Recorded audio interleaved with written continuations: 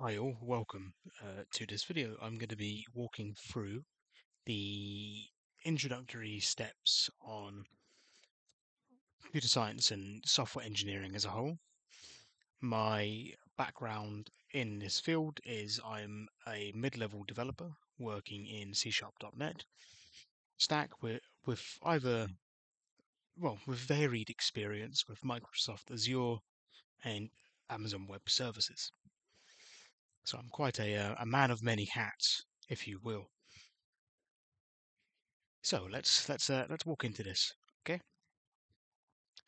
So if we want to really break down the key differences between a software engineer, as you see on the left, and the programmer, as you see on the right, these roles are often seen as a similar, but they um, they have unique responsibilities to themselves, at least, and the focuses of each sets them apart. Sounds weird. Um, So, as an overview, right, let's start with a software engineer. A software engineer is simply just someone who codes, who writes code. They apply engineering principles like Solid, for example, to the entire software development process, such as planning and managing large-scale software projects. So, if we go down a bit, if I can remember how to use this tool. So, we have our programming skills and a software development process that follow in. So let's start with this. A software engineer has programming skills.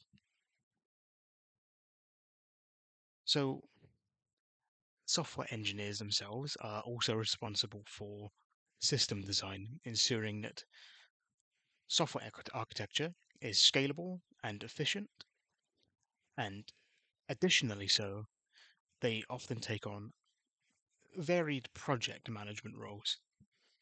So collaborating with team members to be able to guide a project from um, start to finish. So a software engineer also focuses on system design.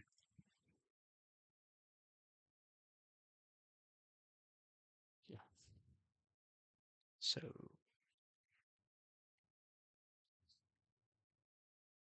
on how do I want to explain this that would make it seem easier to talk?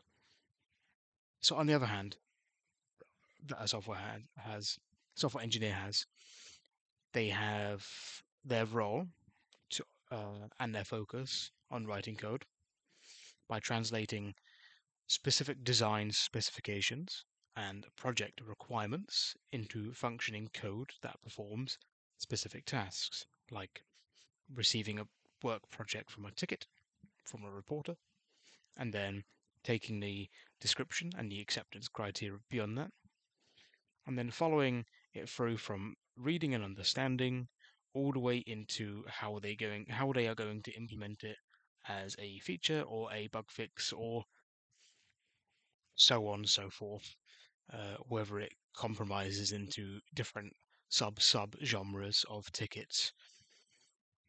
Um, cool. So a programmer might work on system design as a part of a team. Their primary job is coding and creating software solutions. Programmers also collaborate with team members to integrate their code with other parts of the project, but they may not be involved in the broader aspects of software planning and architecture. So Christ, a programmer focuses on coding, or they would require strong coding skills. So a software engineer looks at the project with a bigger picture in mind, handling everything from architecture to collaboration, while a programmer will be primarily focused on actually coding. So, in conclusion, understanding the differences between these two roles can help you decide which path aligns with how you want to have your career trajectory take off. Because I imagine if you have found this video and you are watching it, you are either interested in how this process works at semi-high level, or at quite a high level, is in the way I'm trying to explain this, or you are at some point in your life where you are looking to attend university and computer science is in mind, or you are looking at a boot camp to learn software engineering, and that is in mind as well. So whether you aim to build in the future, do you build comprehensive software systems as a software engineer, or specialize in writing code as a programmer? Both are crucial to the success of any development team. So if I zoom out here, you can sort of have a high level understanding of how this all works and how each node connects to each other and how they can kind of interlock.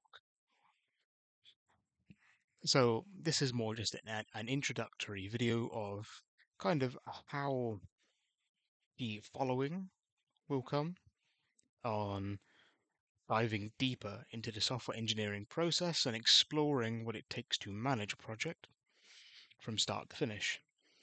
Um, and I will throw this in, shameless as it is.